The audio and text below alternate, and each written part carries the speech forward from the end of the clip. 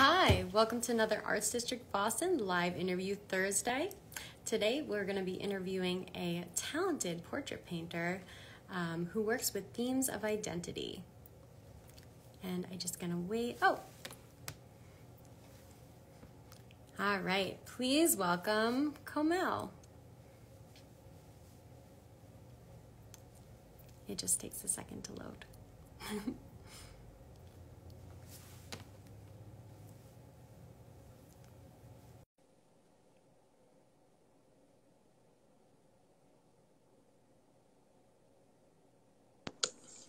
Hi, how's it going? Hi, thanks so much for coming. It's so great to see you. It's nice to see you too, and thanks for bringing me on. Cool. Okay. So, what makes you, all right, shoot. Why don't you start by telling us a little bit about your paintings? Yeah, so I use oil paint to kind of create my works. I've been painting for about a few years now, and I really do enjoy making portraits. So I focus a lot on making portraits, and that's either of myself, of family, friends, and then, sometimes references, but definitely, I guess, more focusing on the people in my life. Cool. And what makes you want to paint portraits? Why people? That's a good question. Like, I know back when I just used to sketch and I wasn't really that serious with my art, I was just always captivated by faces. It just meant a lot to me versus, depicting landscapes or anything else. It just stood out to me a lot for some reason. So I kind of carried that. I went from sketching it and then kind of watercolors, figuring that out, and oil paint. It's like, the mediums have changed, but the interest in portraits, it's just always been there. Oh, that's really cool. I know you have a really unique process when you're making a painting. You start with kind of an underdrawing and you do some mixed media on top. Do you want to tell us about your painting process? Oh yeah, for sure. So my process, it's a combination of, well, just like a lot of artists, it's kind of seeing what works for me and then also learning from other artists. So I think I was really influenced by another oil painter, Ruth Spear. She's a modern day oil painter, and how I was influenced by her, she does like colored graphite sketches on water canvas before kind of getting into the painting, and so I'll do that too. But what I'll do is if it's on wood or canvas, I'll have a layer of gesso and then a few other layers of gesso and acrylic. And then I'll go ahead with cold erase pencils. It'll usually just be one color that I'll choose, and I'll make like a really detailed sketch. I'll usually make some kind of grid with it. Yeah, I'll lock it in place. Beautiful. Sorry. Thank you. No, you're good. Thank you.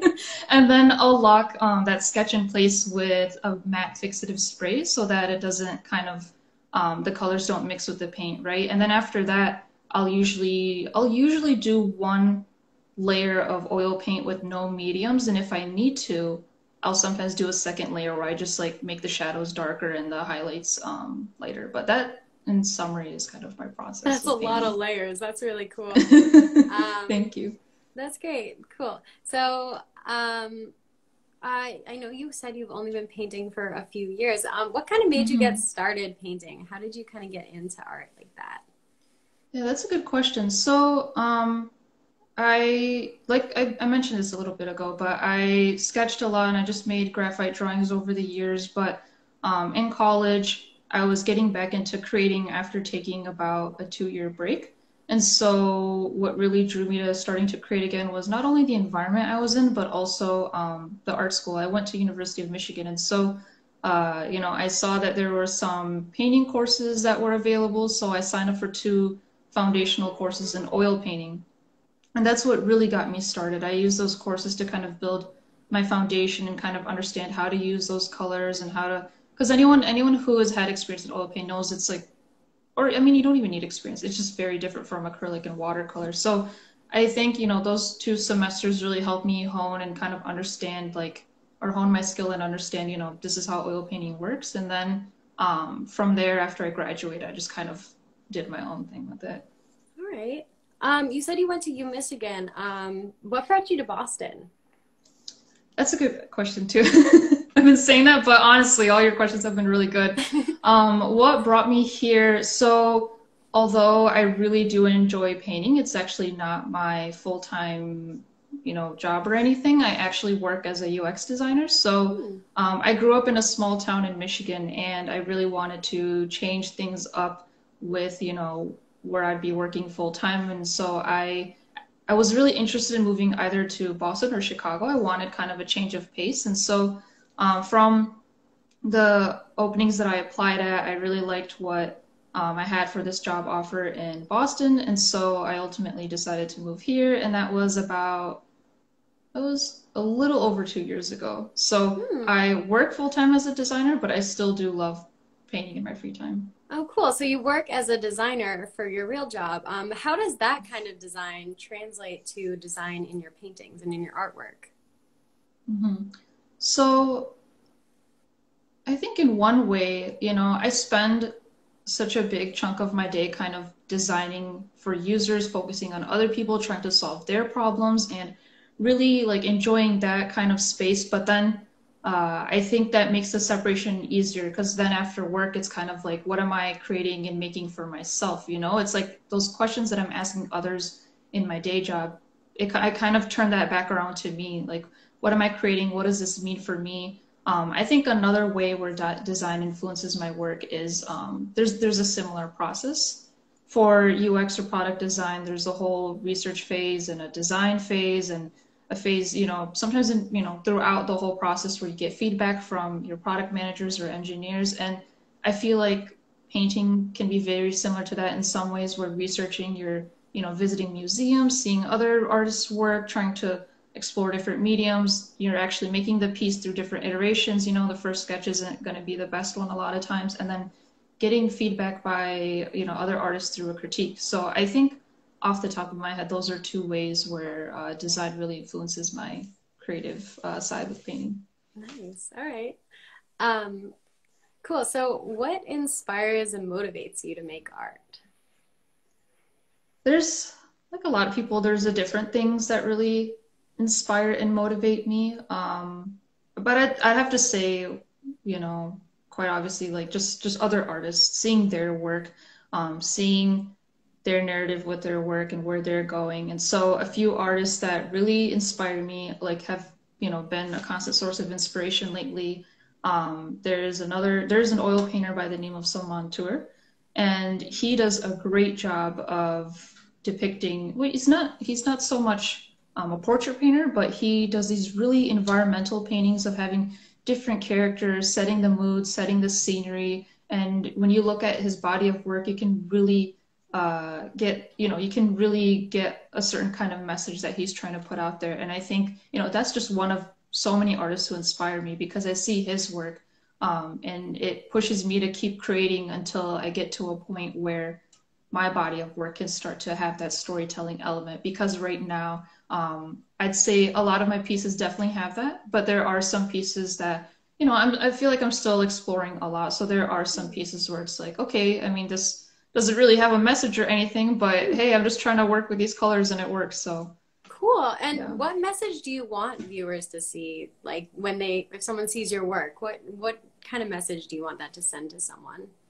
hmm I think the message that I want to send to someone. I'm definitely still thinking on this, so I'm not going to have like a super solid answer, but I think the direction I want to go in, I want to focus a little more on self-portraits and kind of first seeing, what is this message for me? What am I kind of creating when I'm making a self-portrait? How does that, what effect does that have on me? What thoughts do I have when I'm creating that? And then when I feel like I have that more fleshed out, having that conversation with myself with my self-portraits, I want um, maybe for that to be open to interpretation, you know?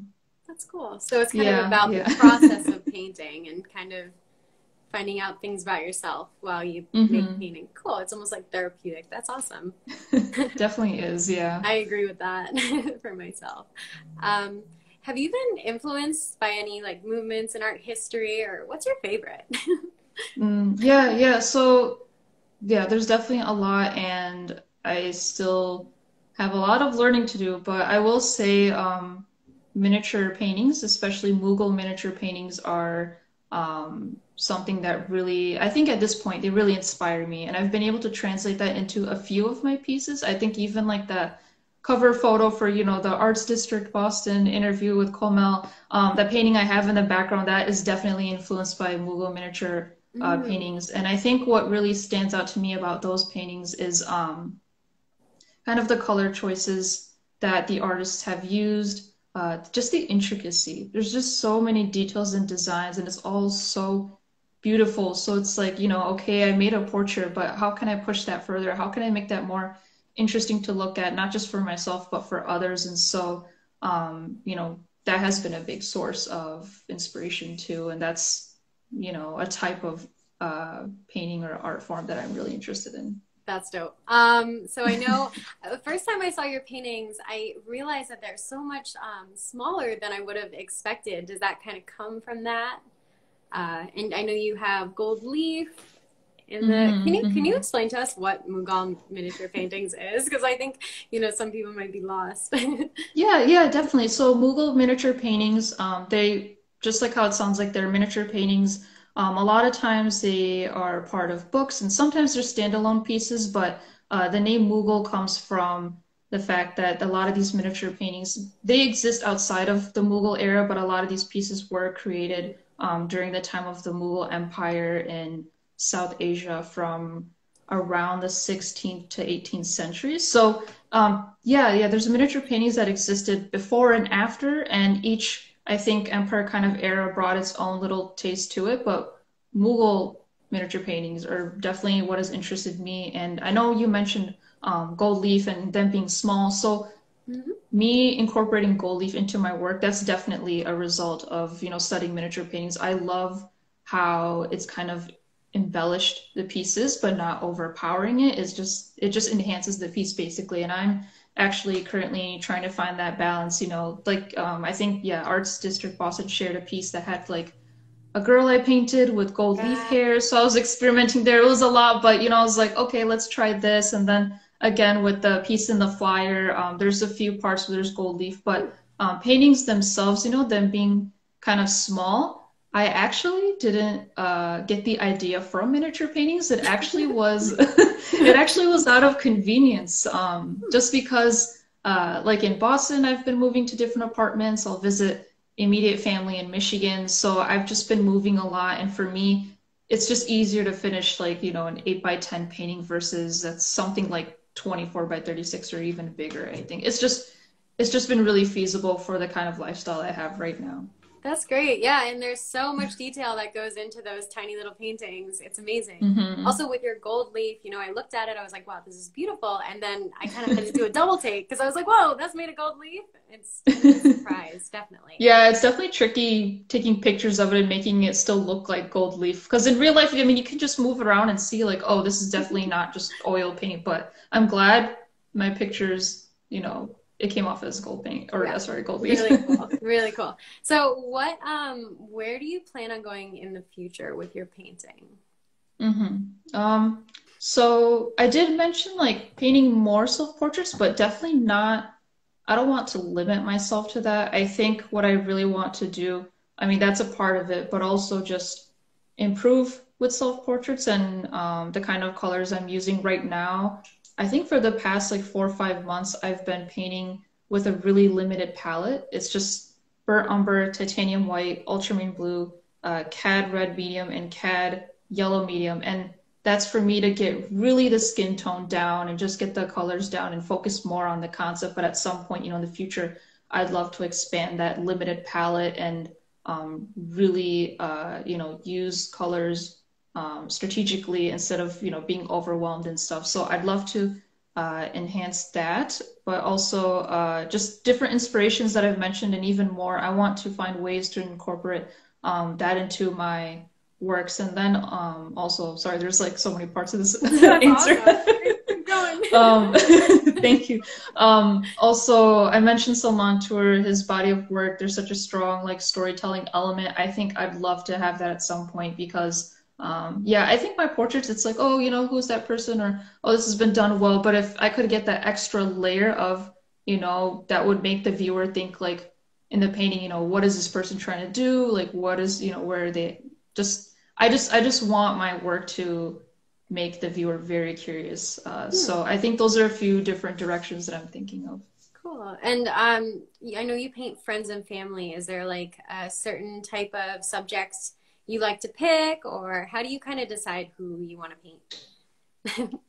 Yeah, no, that's that's really good. That's a good question. So I think like I do gravitate towards painting women of color. Mhm. So I have a lot of friends that are women of color, and it's been just really nice to reach out to them, be like, is it cool if I paint you, or is it? And then everyone is always super happy for that to Yeah, I happen. So bet. yeah, I really appreciate that. So yeah, I think like that is my first where I'm kind of thinking of where I want to go, who I paint. But then when it comes to family, I'd say just people that I really love or am really inspired by. So really easily, like I can use both of my brothers as references. They're my younger brothers. I love them. We're really good friends. So I'll paint them often, but my maternal grandmother is alive and well, and she's a strong source of inspiration. She's a really strong woman. So I think it's like my third most recent post. I painted a picture of her when she was really young, and I guess, it's an emotional connection. It's an emotional connection, and then making sure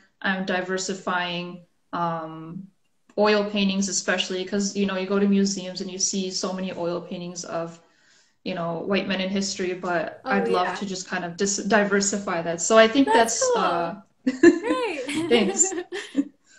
I appreciate that a lot. All right, so what are you working on now? Do you have any projects coming up? Yeah, so I actually have a self-portrait in the works. I'm talking and I'm just looking over, and there's like this big canvas that I've prepped with gesso and acrylic. I haven't done anything to it yet, but I think I really want to embody just like the past year and just being in quarantine. So I think it'll be a really simple self-portrait just because I haven't painted in a few weeks. So I think just a simple self-portrait of me just sitting on the floor or something, honestly. Like I That's I wanna cool. start back up with something very simple before I start, adding in all these like influences, the elements or something. But I'm Mhm. pushing myself a little again because my latest pieces, my last few ones were 8 by 10, and this one I think is 24 by 36. So I want Oh, to start wow. pushing myself to make bigger pieces. So that's something that's in the works right now. Nice. All right. Great. And let's open up the floor to questions. Thanks so much, Komel. You've been so awesome. No problem. No, thanks for asking such good questions. I It's been learned so much so fun much answering today. them. Yay. Um, all right. I thought it would be a simple self-portrait because we've all been stuck in the house. That's true. Question. Yeah. I mean, I'm the one person that I get to look at every day, so it's like, might as well. It's a good point. It's true. By yourself. All right, cool. Well, thanks so much. I'll be posting this and you can share it wherever you want. Sounds good. Thanks again for having me. It was really nice to talk to you and just have, people hear about my art. So I appreciate the opportunity. Yeah, Thank keep you. making artwork. It's beautiful. Will All do. right. Bye. Thank Have a good you. night. Bye, you too.